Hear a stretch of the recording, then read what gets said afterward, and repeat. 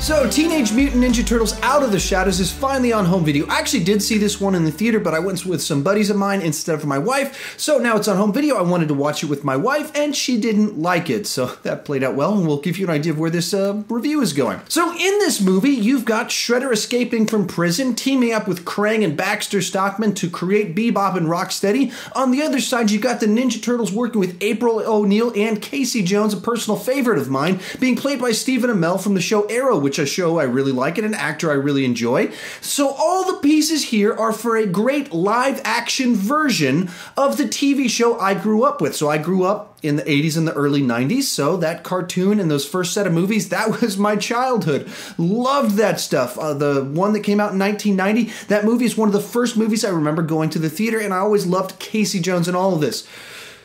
So how was the movie? Well, on the good side, I think they get the tone really right. It doesn't try to be overly serious. It has just enough of like family and identity and can we go out into the public and are we getting the credit we should. It's got enough of that stuff without going too heavy-handed. It's certainly fun.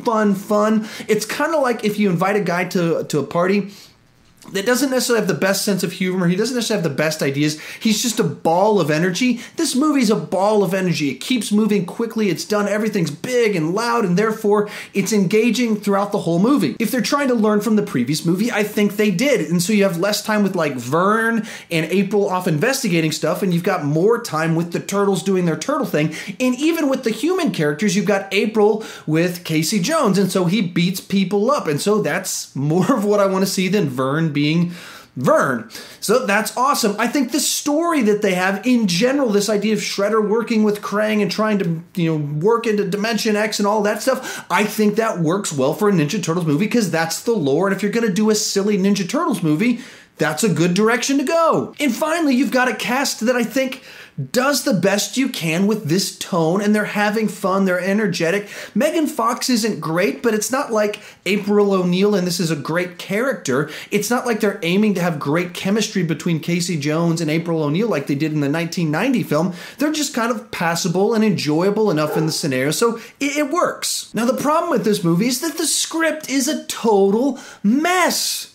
The script it has all the elements in theory to be a good Ninja Turtles movie. It has all the right characters and plot points, the right tone. It just does not come together the way you think it should come together. The first film was kind of infamous for having a really long process of writing the script, and then they did lots of reshoots after the movie was already filmed because people apparently didn't want a white guy to play a Rokusaki, and they wanted Shredder to be a Rokusaki and not this white guy. So they did massive reshoots where blatantly obvious. So that movie had big plot story issues, and it seems like with this movie they kind of went the opposite direction. They went, let's just go full speed ahead with the first idea we have that sounds right without crafting it right. And it just feels like a first draft. I just looked up the Wikipedia page to kind of see the background of this movie. And so the first movie comes out August 2014. It's a big success. And so they greenlight the second one. They start filming by April of 2015. And I mean, that's the whole script, the whole crew and everything has to get hired in here. So like in December, right in the middle of all of that, they hire a new director. So a new director doesn't have an input into the script really at all. And then they start shooting it. And that makes sense for the movie we see. So I've never written a script in Hollywood, but I've written lots of scripts for different things that I've worked on. I've done a lot of writing in my days. And in a first draft of something, you're trying to get the basic structure in place. You want the big, gigantic plot points, the big turns going into the second act, going into the third act. You want to have a good idea of what the big set pieces are and the direction you want to go, the MacGuffin, the thing that the main characters or the bad guys are trying to track down. That's what you want in a first draft. Next thing you want is make sure your character's right. You get the right characterizations, you get the right motivations, and you include them in the script. Now, you don't necessarily nail exactly their full involvement and all of their motivations perfectly, but you have a good idea of their role in this story and the nature and the characterization of the characters. Then you want to make sure you've also got a general idea of the tone that you're aiming for. So you don't have to nail all of that. And so you'll write it and you'll have plot inconsistencies and plot holes. So like you'll have to force scenarios to happen to make the structure work the way you want and to include the characters you want.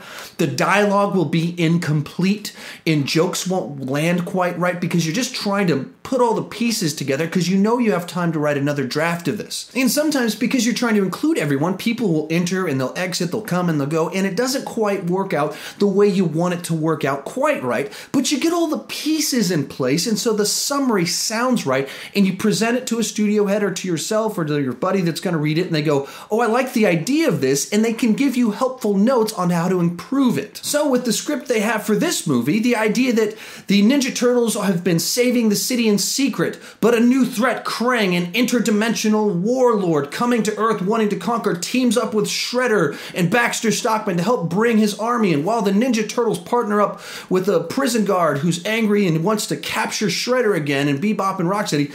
Like, that all sounds like all the right pieces in the structure and the right characters for a Ninja Turtles movie. Specifically a sequel where you've got the background out of the way so we can just get straight to action to the plot of it. And so that works. And you'd look at a first draft of this movie right here and you would go, hey, it's got like a subplot and undercurrent with an emotional resonance about the Ninja Turtles and their place in this world and trying to save the day while being viewed as the enemies and wanting to be able to step out of the shadows. That's all good. From there, you've got characters that you love in the right doses and handled the right way. Shredder in the first film was handled terribly, and that's whether the whole white guy version of it or the gigantic mech suit version of it, both were a bad handling. Here he's handled correctly, though he doesn't get enough action, but he's handled correctly. At this point, the studio head or your buddy or yourself stops being nice and they start giving helpful direction. So they say, why is Casey Jones only wear his mask in one scene? Why doesn't Casey Jones act like himself and only acts like nice guy Stephen Amell? Why does Krang appear in the first 10 minutes and then not show up to the last 10 minutes? Where was he that whole time? Why doesn't Shredder fight anybody? Like, hey, this ooze plot and this interdimensional plot, they don't go together. Maybe just pick one instead of both and just mashing them together awkwardly? Like, hey, you want an hour and 40 minutes, and this is a lot of characters and plot points just for an hour and 40-minute long movie for kids. These jokes aren't funny. Add funny jokes that make people laugh. At that point, they would take all of those notes and then they do another draft or two that mashes the pieces together, takes out the elements that it doesn't need, and makes a better product.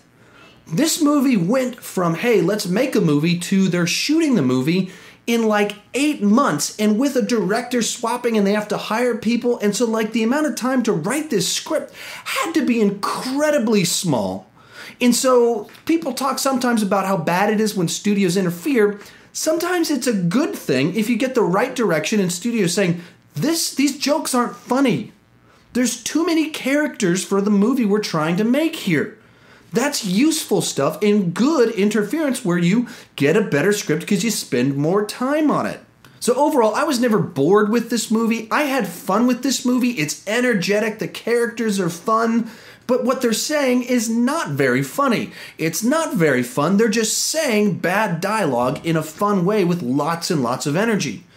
Krang might have been a good character if he was in the movie more, but he literally he appears for one scene right around the turn of the first and second act, and then he appears for the whole third act, and he's gone for this whole gigantic hour and 15 minutes in the middle.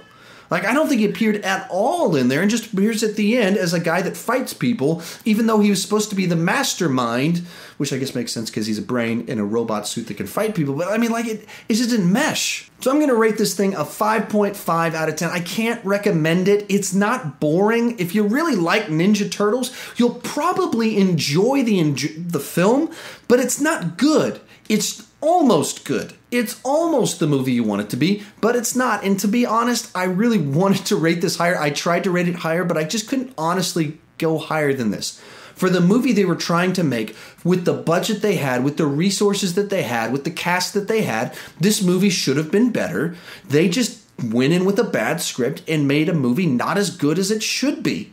So I got to go 5 out of 5, even though I really, really wanted to go higher than that. So coming up in the near future, I got a bunch of reviews coming up. I'm going to review Magnificent Seven, both 1960, and I'm going to review the new one to have a comparison thing. I think that'll be a lot of fun. I'm going to review Jean-Claude Van Damme's Double Impact. I'd never seen it before until a couple weeks ago. I meant to review it sooner, but just I did other stuff instead. With all that said, I don't want to just talk movies. I want to talk movies with you. So what do you think about this movie? What did you think about Ninja Turtles 2 Out of the Shadows? Or Ninja Turtles 2, the one from 1991 with Vanilla Ice in it? What do you think? What's the best Ninja Turtles movie? I'd love to have a great conversation with you in the comments section.